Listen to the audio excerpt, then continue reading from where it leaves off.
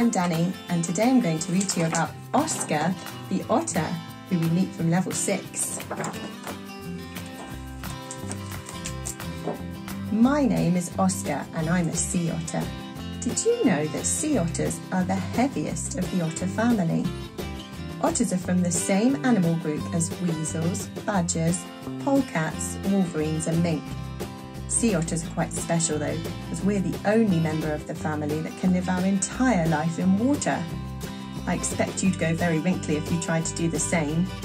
Our special fur, similar to that of Barney the beaver, who you might have met last term, keeps us nice and dry. Sea otters live mainly along the Pacific Ocean on the west coast of America. Our smaller otter cousins can be found all over the world, in America, South America, all over Europe and Asia too. We are one big otter family. Unlike most other marine mammals, we have no blubber.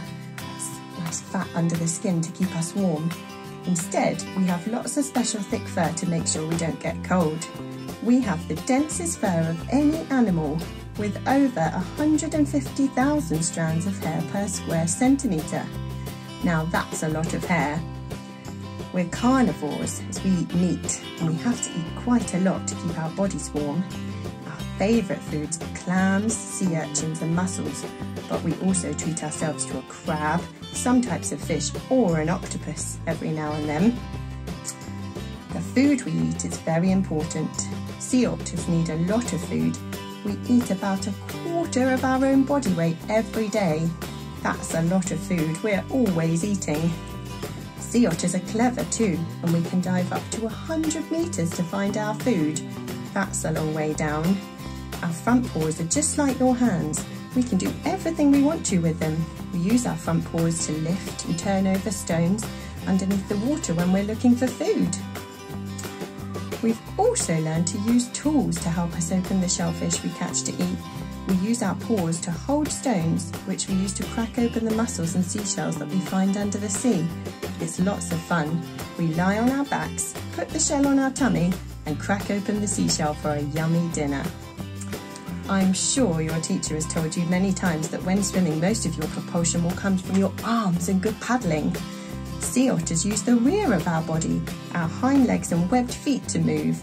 We're very fast swimmers. We can get up to speeds of nearly 6 miles an hour.